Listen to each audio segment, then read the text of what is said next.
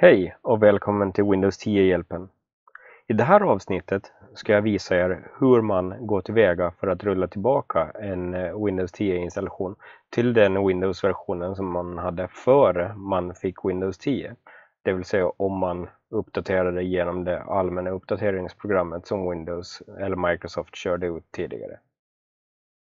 Det är väldigt enkelt att göra det här och har väldigt få steg.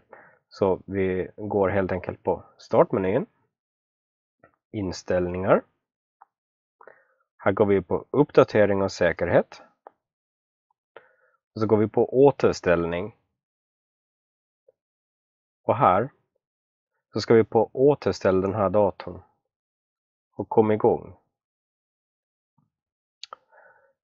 Efter att du har tryckt på kom igång så får du flera olika alternativ.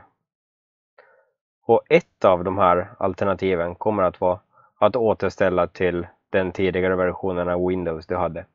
Och det här är ett ganska stort om du inte har haft Windows 10 installerat på din maskin över en månad, då försvinner den möjligheten.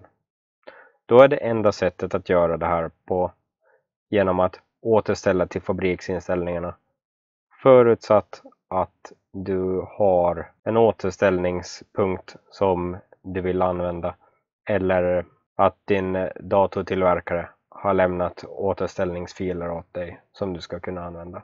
Det är väldigt tokigt att det är på det här viset, men det är också väldigt förståeligt att man inte kan spara en hel Windows-installation på datorn hur länge som helst.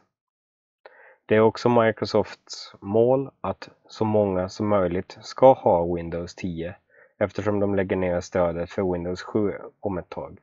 Så jag hoppas att det här har lärt er hur det fungerar och att det hjälper er att återställa om ni fortfarande har möjligheten till det. Annars får ni återställa till fabriksinställningarna, vilket jag beklagar. Men jag säger på återseende och vi hörs i nästa video.